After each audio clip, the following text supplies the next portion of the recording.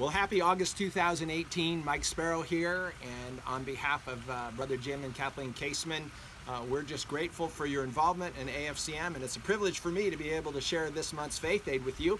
As maybe you can see, I'm on vacation. Jan and I are down in Southern California, where my son and his family live here in Irvine, and we've been gone for a few days. We're in Arizona for Jan's dad's 90th birthday, and my, how time flies. Anyway, this month I want to just talk to you about a couple things that maybe have to do with vacation. And even though we can be on vacation, those of us in ministry know that the cares and the needs of the people we serve, unfortunately, they never take vacation.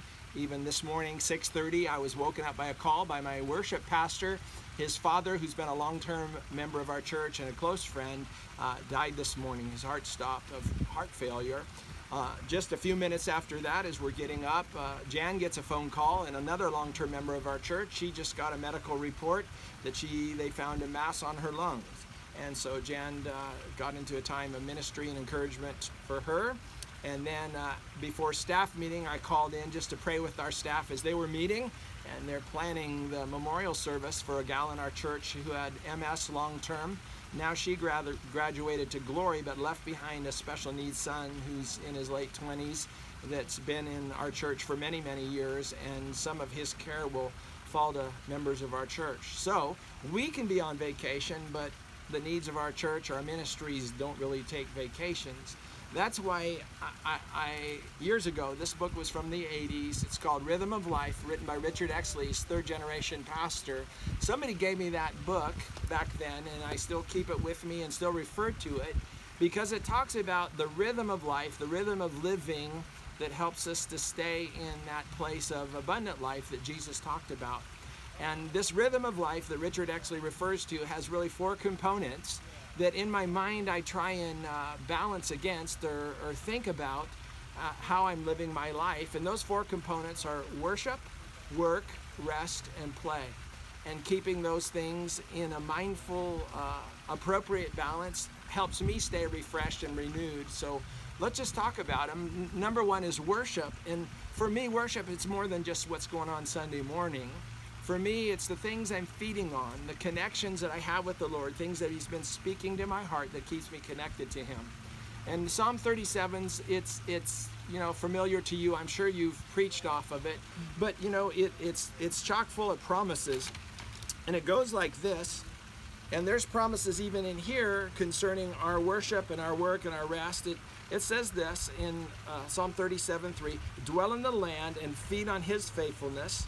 Delight yourself also in the Lord, and what will you do? He'll give you the desires of your heart. Commit your way to the Lord. Trust also in Him, and He shall bring it to pass. He shall bring forth your righteousness as noonday. Rest in the Lord, and wait patiently for Him." And so even some of those components that Richard actually talked about, those four components are in that psalm. But in my personal worship lately, the idea of delighting myself in the Lord has been huge. Like, do I delight in Him, or do I just ask Him? Do I just petition Him, or do I really delight myself in Him? In a devotional not too long ago, the Lord spoke to me about a couple things. He talked to me about this. He said, "My people, they love me for how I make them feel." And in that same conversation, he was talking to me about they love the concept of me, that I'm with them, but do they really love me? And so when He's talking to me about they, I often ask Him, well, how about me? Am I delighting in You, Lord? Am I just coming to You for things, for relief, or am I really delighting myself in You? And it brought me into a study of worship and thanksgiving and gratitude. In our life group on Wednesday night, we're going through these wilderness mindsets. And the author there, James McDonald, he said this: the number one thing God punished in the desert, it wasn't really just sexual morality or idolatry. Those were connected, but he punished them for murmuring and complaining. So part of my worship lately is, God, help me to be, Holy Spirit, help me to be grateful and thankful and not just a complainer. So that's the worship part. The work part, keeping our work fruitful and meaningful. Jeff Bauer, who's associate pastor, is helping us in staff meeting to set up 6x6s, which are 6 things we want to accomplish in the next 6 weeks, and it helps us stay on task and on track, and it really helps us measure our fruitfulness. So that's something we've implemented lately, just to help us in our work, to be fruitful and effective in our work. So that's worship and work. In rest, I know this, that sometimes I have trouble resting, that I have a busy mind even when I go to bed at night. And so there's natural things to do. I found out the melatonin and vitamin D3, that's helping me. Taking some of that, it's a natural way just to help me relax and get better rest. We've been turning off the news before bed. Sometimes I'd go to bed with the news, and now there's other things that we've been listening to in replace of that.